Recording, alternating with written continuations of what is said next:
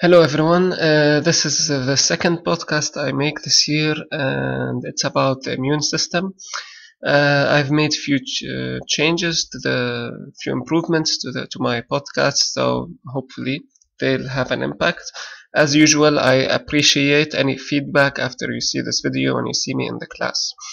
Okay, so we'll start a new topic next class, which is about the immune system.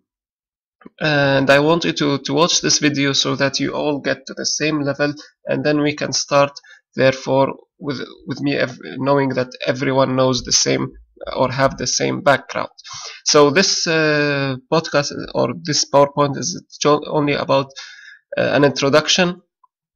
Well, of course, most of you know about the immune system. It's the system that protects the body against foreign invaders like bacteria, like viruses, like parasites, and protects us from getting diseases or problems from these invaders. So it's a very important system and we cannot survive without it. Now, what may invade our body? That's what we'll talk about today. Usually you all are used to the word microbes. When you say, okay, what may cause a disease, it's a microbe.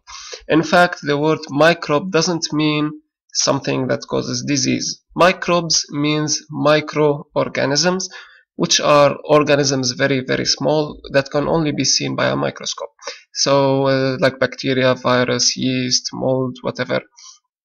So that's it. Microbes are organisms that are small and cannot be seen only by a microscope. They are not necessarily dangerous for us or harmful. In fact, some microbes like these ones here live in our intestinal tract, so they help us in digestion and they are very essential for us. Other microbes like the yeast help in baking cakes or bread or so a lot of microbes are beneficial for us. Now, some of the microbes are bad for us or they cause diseases, and we call these pathogens. So not all microbes are pathogens, and pathogens are the microbes that cause problems in us. Okay, pathogens may range from types of bacteria, types of viruses, types of parasites, like this worm, for example. This worm lives in our stomach and causes problems, causes diseases. It is considered a pathogen. Now, from these types, in this podcast, I want to talk about two types of pathogens, which are the bacteria and the virus. Okay. Now, you always hear this disease is caused by a bacteria, this disease is caused by a virus, but what is the difference between bacteria and virus? In fact, the difference is huge. The bacteria is a cell that has a DNA, that has a cytoplasm, that has a membrane, that lives, that eats, that releases waste, that reproduces, so it's a living organism. The virus is less than that.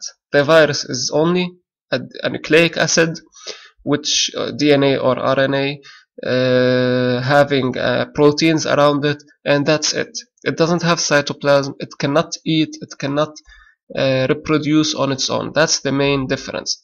Bacteria can reproduce on its own. We have a bacteria, it splits into two. The virus requires another cell, which we call a host cell, that it enters and then it reproduces using the machinery inside that cell. So it's like it enslaves the cell and starts producing other viruses. But on its own, a virus on its own cannot split. So if we summarize the differences between bacteria and virus, the bacteria are larger, the virus are much smaller. The bacteria are single-celled or microorganisms. The virus is less than a cell. Bacteria contain a chromosome, a cell wall, cytoplasm, cell membrane, all of these which are functions of life. The virus doesn't contain these. It has a DNA surrounded by a protein coat, and sometimes it has a cell membrane, sometimes it doesn't. There's no cytoplasm, no nucleus, no ribosomes. It has few enzymes which help which help it to attack the cell. Okay, bacteria, this is capable of independent reproduction. If there is enough food, enough space, the bacteria splits and creates a lot more bacteria. The virus cannot do that. It needs another cell to go into and use it to reproduce. So the bacteria feed, excrete, or release waste, grow, hence it's a living thing. The virus do not feed, do not excrete, do not grow. It's a non-living thing. So these are the main things, or like the introduction for the immune system. Hopefully that was helpful, and we can start from there. And see you in the next class. Okay, bye.